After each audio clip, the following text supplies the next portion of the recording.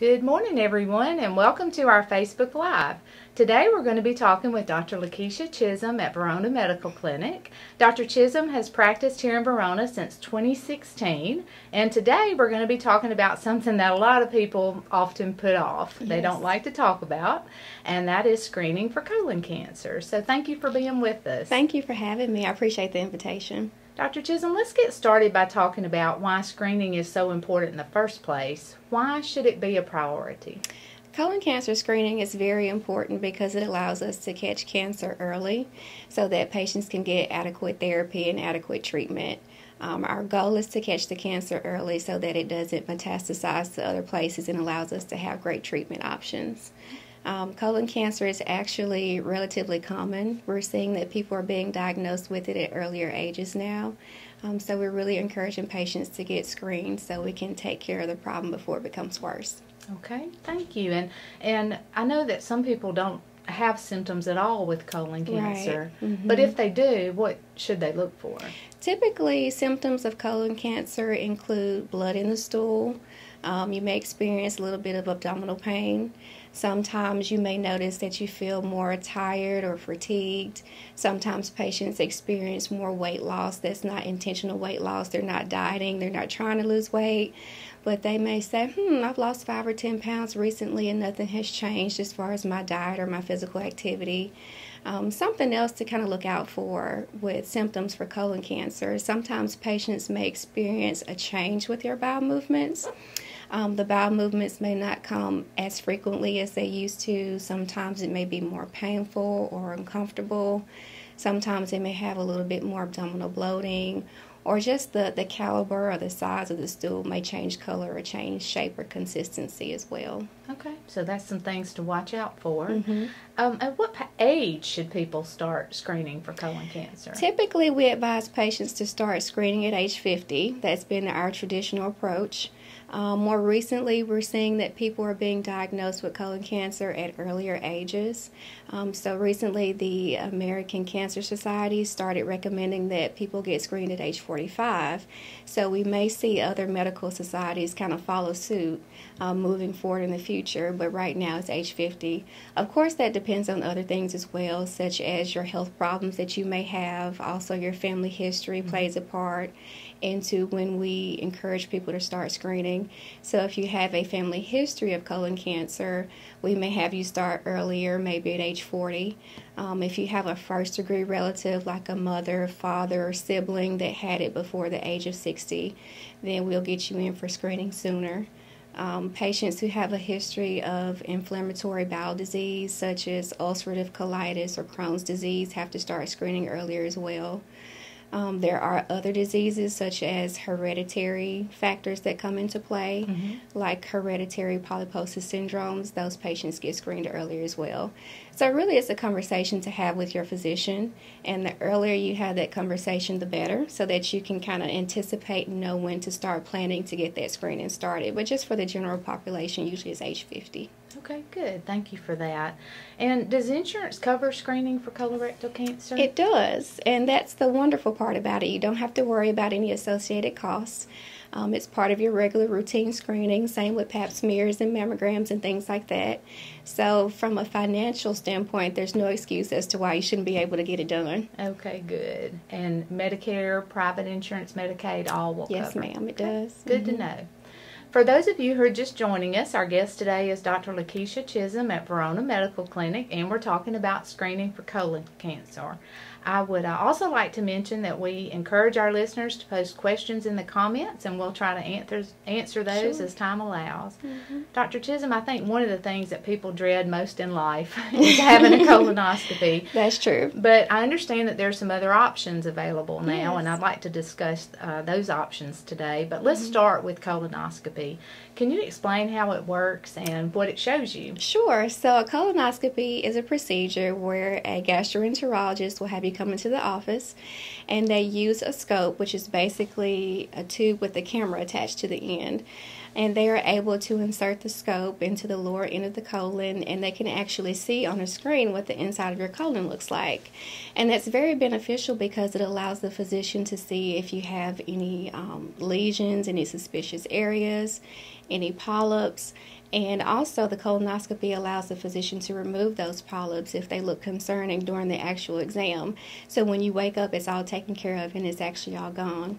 And that is something that really sets the colonoscopy apart from the other forms of screening tests that I'm sure we'll talk about shortly, because it allows for the physician to actually see what's going on inside of the colon and do more invasive things like biopsies and polyp removal. So that's very beneficial. Good. There aren't many things that you can diagnose and treat at the same time. That's right. So that's good to know. How often should someone at average risk have a colonoscopy done? A person at average risk should have it done every 10 years, which is not asking a lot at all. So you have a good space and break in between having it done. For somebody who is more increased risk for developing colon cancer, it may be recommended to have it done sooner. Also, we talked about polyps earlier. So depending upon the type of polyps that were removed during your previous colonoscopy, what they look like on pathology, the size, how many were present, your gastroenterologist may recommend you to come back and have another one done sooner, sometimes 3 to 5 years. But typically, if your initial colonoscopy looks great and everything's normal and you don't develop any symptoms in between, it's just once every 10 years. Okay, great. And because so many people put off having a colonoscopy, let's talk about some of the tests that might be options. First, let's talk about the FIT test. What does that stand for, and what can it show you? A FIT test is an abbreviation for the fecal immunochemical test. And basically what that does is a little take-home kit that we give you here in the office. You take it home with you. It's very simple to use. It's not complicated at all. And basically it allows you to take an at-home stool sample and submit it to your physician's office, and it tests for blood in the stool. So blood in the stool is an early indicator for possible colon cancer. So that's what that test is looking for. Okay. And what if your test is negative? If your test is negative, we ask that you repeat it every year. So it's an annual test. Unlike the colonoscopy, that's once every 10 years. So if it's negative, you simply repeat that once a year, and we keep a check on it and make sure that there's no blood present in the stool. Okay. And what if it's positive, then what? If it comes back positive, then typically we recommend that you go ahead and have a colonoscopy done. So even though a patient may be trying to avoid a colonoscopy because they may have concerns about it or may be concerned that it may be uncomfortable or time-consuming, I always advise patients to keep in mind if your FIT test comes back positive, you're probably going to still circle back around to having a colonoscopy at some point anyway. Okay. Well, good. And there's another option, the Cologuard screening? Yes. Tell us about that. The Cologuard screening is very similar to the FIT test in the way that it is an at-home test. And so you do submit a stool sample and submit it back to the company that will send it to you in the mail. And that one doesn't look for blood in the stool, but it actually looks for changes in the DNA structure inside the stool. So that also can be an early indicator of colon cancer if you have changes in your DNA.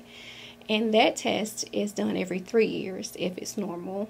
But also very similar to the FIT test, if that one comes back abnormal, you still end up having colonoscopy screening done. Okay. And how would I go about getting either a FIT test or a Cologuard test if I wanted one of those? You can see your healthcare provider, so we will order that for you and get you set up for it. Here in our office, we actually have the FIT tests on hand, so we can give it to you while you're here and allow you to take it home. As far as the Cologuard, it is with a different company.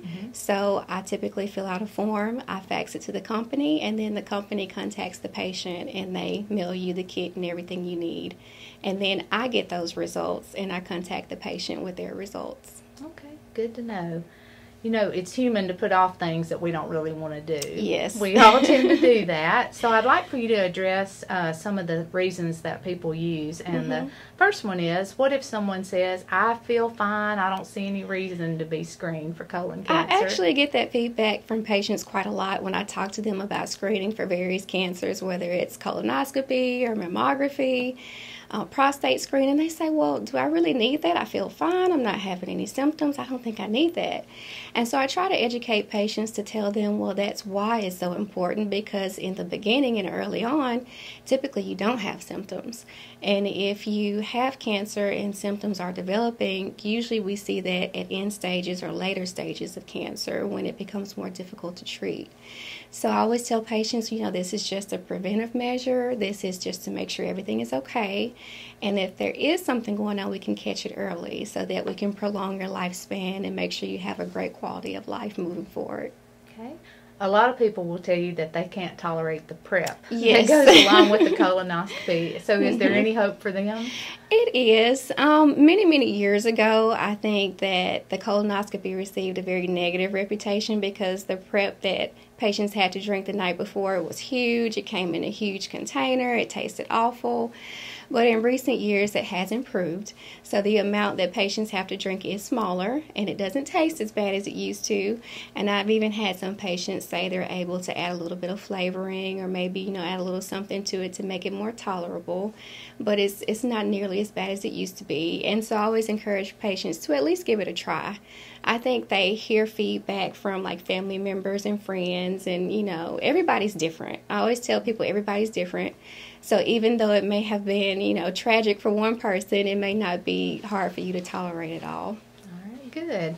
And the thought of a colonoscopy strikes fear in a It lot does. of people because they assume that it'll be painful. When you kind of explain how you do it, you think, that doesn't sound very good. But is it painful? The great thing about a colonoscopy is they give you wonderful anesthesia.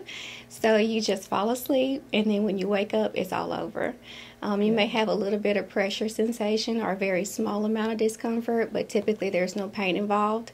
I always also remind patients to make sure that if you are going for a colonoscopy, to make sure you have someone with you, because since you are receiving anesthesia, you will need someone to drive you home after the procedure. But it shouldn't be any significant discomfort during the procedure. Okay, good. So it's not painful and the prep's not as bad as it That's used right. to be. And some people avoid colonoscopy because they think they're better off not knowing if they have cancer. Yes, I have patients say, well, if there's something going on, I just don't want to know. I feel okay. I don't want to know if there's anything going on, so I don't feel like I need to have it done.